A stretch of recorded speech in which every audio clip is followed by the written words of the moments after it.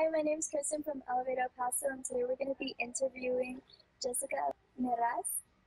And so, tell us a little bit about yourself. Okay. Hi, I'm Jessica Meraz. I am born and raised El Pasoan, and I'm living in Los Angeles and working as an actress. So, currently, do you have any projects going on?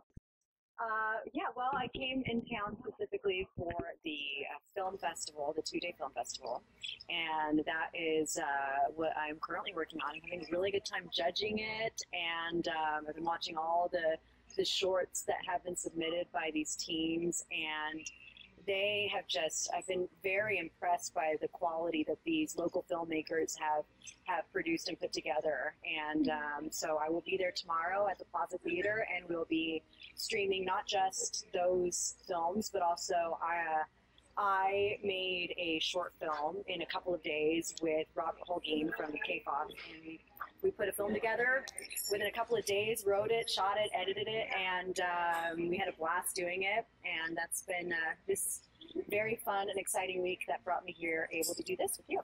Oh, I'm glad. Are there any roles, or tell them about some roles that you've been in. I'm sorry? Tell them about some of the roles that you've done. In my past? Yes. I'll give you, I guess, I was Menagerie on Supergirl on the CW. And before that, I was Detective Camila Page on Major Crimes on TNT. And before that, I was Natalie on Chasing Life on ABC Family, now known as Freeform. I'd say those are probably the biggest highlights. Which one is your favorite that you would say out of all of them? They're so different. I would say that because it was the most recent one, Menagerie on Supergirl was a real highlight for me, and just choose such a dream villain. It was just a delicious role to sink into. But Camila Page is probably has my heart.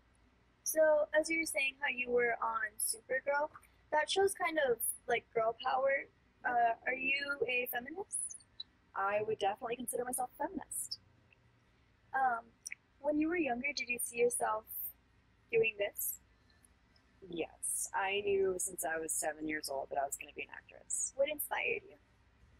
Well, I went to see a musical at the UTEP Union Dinner Theater, and it was the musical Gypsy, and I saw it, and for the first time I saw kids on stage acting and singing and dancing, and my family loved going to the theater.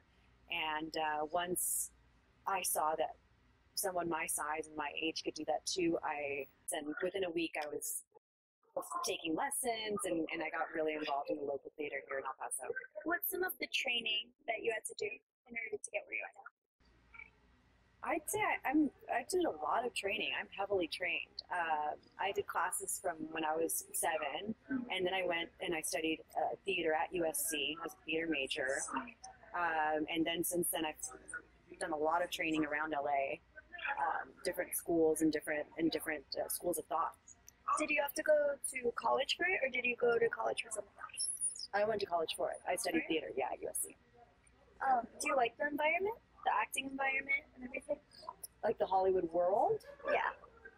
I think if you don't like it, I think it probably need to go elsewhere. I think, a lot of people say that they don't like auditioning, or they don't like something, but if that's something that you're going to be doing all the time, you need to find a way to fall in love with it. Did you ever have stage fright? Yeah. Oh yeah, I still get it. How did you get over it? I'd say the last time I had really intense stage fright was at the end of last year. I did a play in a big professional theater in LA, and it was live, and it was opening night, and I knew that there were critics there, and my agents were there, and lots of people were there, and I was just shaking. I was so nervous, and it's again one of those things that if you know that you're going to have to do it all the time, find a way to fall in love with it. And so now it's like when you're going to get on a roller coaster, and you're going to have that So I just I like being nervous. Do you have a specific type of audience that you target? No, I don't. Just kind of everyone? I go for the part. Yeah, not for the audience. Do you miss El Paso?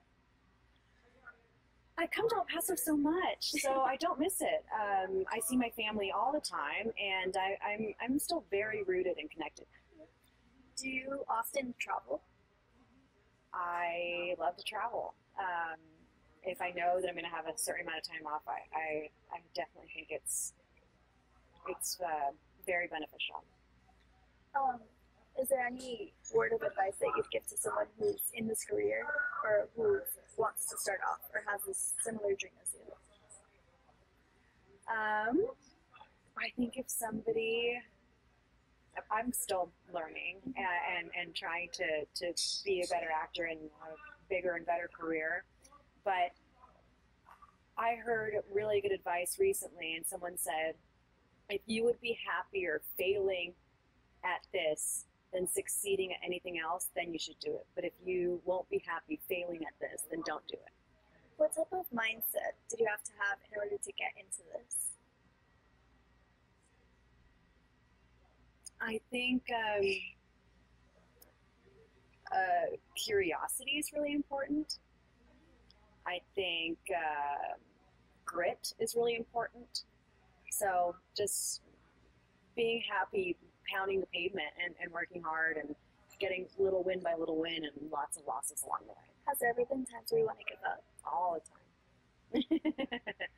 Once a year, I'm like, I can't do this anymore. It's so hard. And then something wonderful happens, and then I fall back in love with the whole thing. That's good. Well, that's Kersten Lara from Elevator Paso with Jessica Meraz.